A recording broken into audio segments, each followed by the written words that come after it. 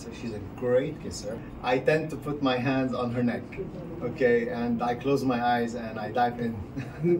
So I was giving maybe a little more than she was because her hands were everywhere because I couldn't notice.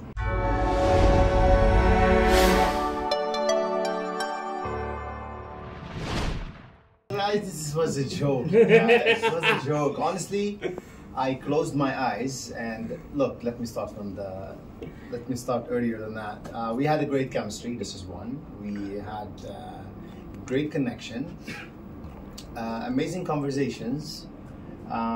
We talked about a lot of things, personal, emotional, some about life and goals and plans.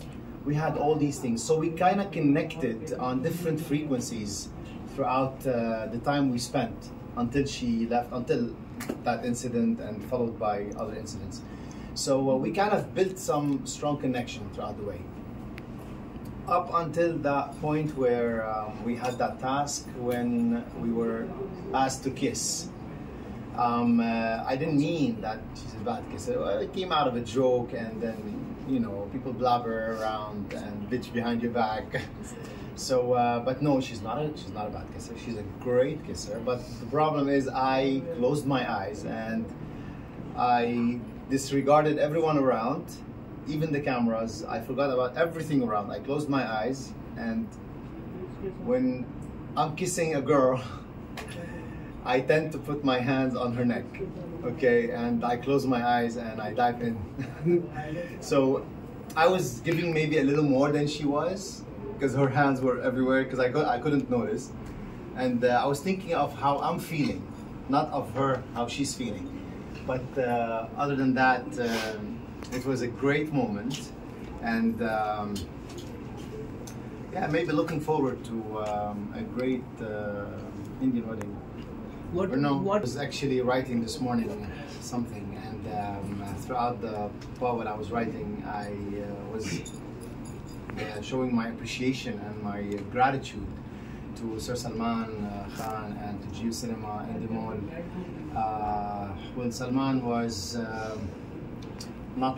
still an idol to me, someone I look up to, and I learn a lot from. And throughout my journey in Bigg Boss House, I was able to learn through my mistakes, through every task, through every time he talks about everything I've done in Weekend Kavad and highlight the points where these points were maybe negative to some people, but to me it was positive because everything he said, it came out of somewhere that I did not see.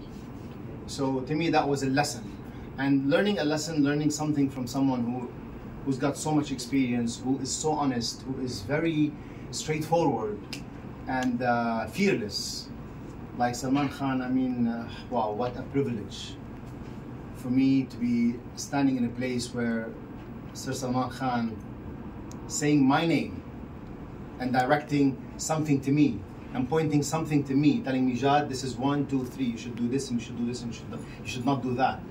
To me, that was an honor I cannot even pay it back, even for the rest of my life. So I'm grateful to him. Thank you. Shukriya.